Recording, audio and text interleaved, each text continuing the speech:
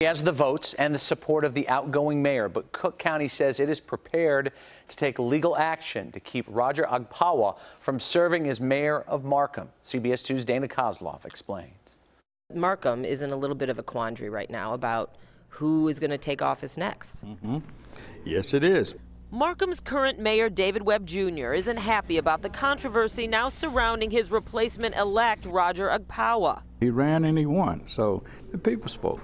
But the people are one thing, state law another. Agpawa, currently Country Club Hills fire chief, handily beat opponent Perry Brawley Tuesday, but Illinois municipal code prohibits a person who's in debt to the municipality or convicted of a felony from holding municipal office. And Agpawa is a felon, convicted on a mail fraud charge 20 years ago. So Agpawa could run for mayor, win the office, just not keep it. And Cook County State's Attorney Kim Fox says she'll sue to remove him if he takes the oath. Brawley says it's only right. What we want to do is just see what's going to happen. We're going to let it play out in the courts. Do you still want to be the mayor?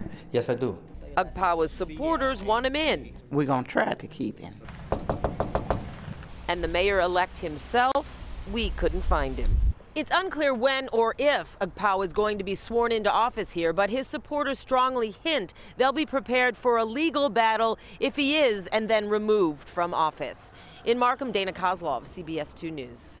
Dana, thank you. Agpawa could hold this office if he receives a presidential pardon. The law only applies to city and village offices. It does not apply to county or state offices.